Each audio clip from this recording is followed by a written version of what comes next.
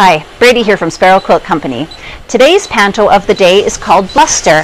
I often think that this one looks like little mitts with swirls in between. It's a really nice one because it's got 2 rows and it's not terribly feminine, so you could use it on a boy quilt if you need. And it's one of my favorites, I've got to admit. Today we're stitching with a glide rhododendron thread, and this is number 70205. And I'm just going to get right to our design here.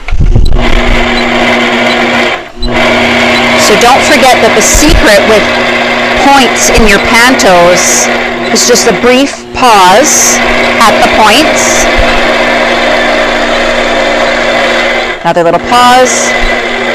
And just try to keep your movement continuous in between your points.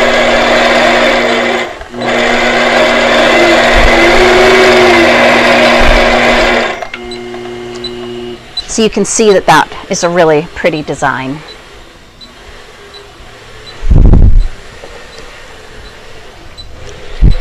Now, being as I've got you, I thought I would show you quickly what our 6 colors are for this month's Dollar Thread Club. We have got a beautiful selection of neutrals. I've got black, white, warm gray, bone, mercury, and graphite. These are all musts for a long arm quilter's stash, and I would also highly recommend these for embroidery. It would be beautiful in any type of winter scene or even for doing outlining, all kinds of great stuff. You can find our thread club at sparrowquiltco.com, as well as the Bluster Panto, which you will find is on 25% off for today only. Thanks for watching. We'll see you tomorrow.